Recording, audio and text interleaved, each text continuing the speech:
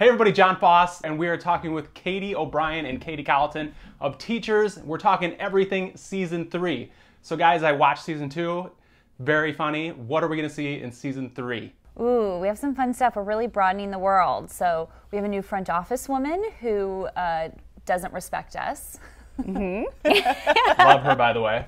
She's great. awesome. Yeah, she's awesome. You're gonna see a principal. Guess who the new principal is? Boom! Oh. Bam, bam, bam! It's gonna be a great year, huh? Are you serious? How is this possible? A new teacher and see how he adjusts, kind of getting demoted, if you will. We also have a really great lice episode mapping over The Walking Dead, that the children are basically zombies. So that's really fun. So we're hunting them down with lice shampoo bottles. Yeah, and Yeah, I will say, I saw the trailer for that. That is amazing. I mean, it's basically like a horror movie trailer.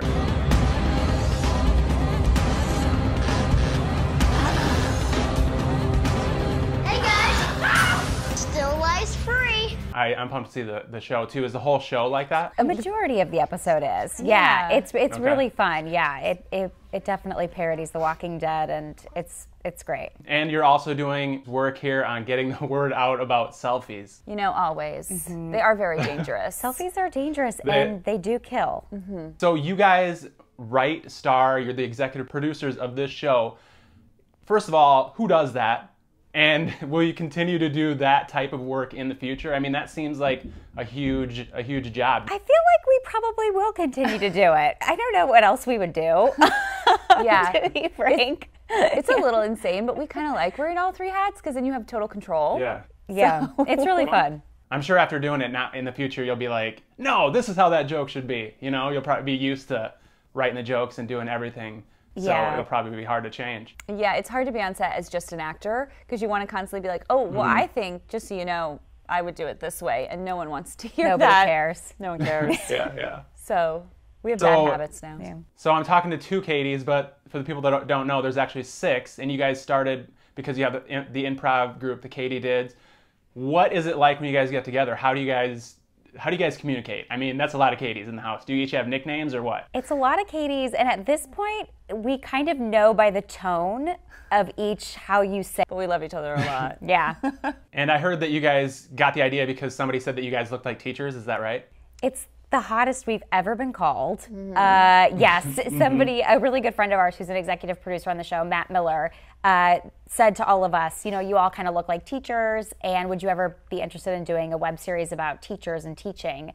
And we loved the idea and jumped on it, and that's kind of how it all started. One thing that's very interesting about this show, unlike a lot of other shows, is I looked at some of the reviews online, and they're extremely polarizing. There's 1s and 2s, and there's 9s and 10s, and there's nothing in between. I think this is actually good for you guys because obviously the fans love it. There's some people that maybe just don't get the joke and are offended. Do you guys get blowback from teachers and parents and stuff like that that maybe think that you're just giving teachers a bad name? Overall, thankfully, there are some of those people who I think, you know, they think the show is an attempt to make fun of the teaching profession. But really, overall, we've been really fortunate and had a lot of teachers reach out who appreciate the show because at the end of the day, you know, we love teachers and think it's such a difficult job and are just trying to add humor to this incredibly difficult profession. And so it's really great. A lot of them will reach out and be like, oh my gosh, you guys are saying what I wish I could say, or this is what my life is like. So a lot of our fan base is actually teachers, which is awesome. Another thing that I thought of based on just the time that we're living in and kind of some recent events is a lot of the humor in your guys' show is edgy humor. And with some of the comedians that have been edgy in the past, everybody loves their humor, everybody thinks it's great, and then all of a sudden maybe they do something that the public decides is over the line. For example, Kathy Griffin or Samantha Bea recently, Rosanne Barr, that's kind of a different situation, but comedians that are known for being edgy and then all of a sudden they do something that everybody there's a huge blowback. How do you guys toe that line, and do you guys fear that ever happening to you if you do something, if you push the envelope too far? Well, I think we view it as we have a responsibility with this opportunity to try to say something. And yeah, there's always a danger when you're trying to make a statement that you'll make the wrong statement. But we always just kind of are really careful reviewing the script to whatever issue we're satirizing.